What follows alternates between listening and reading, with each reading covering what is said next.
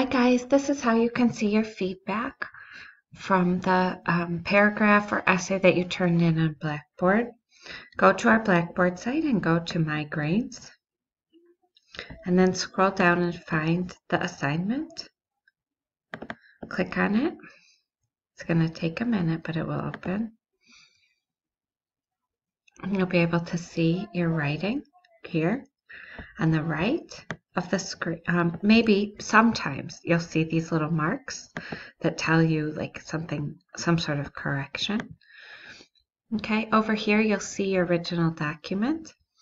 These are my comments, and then there's a link. And when you click the link, it will open a separate PDF that shows you the changes that I would like you to make.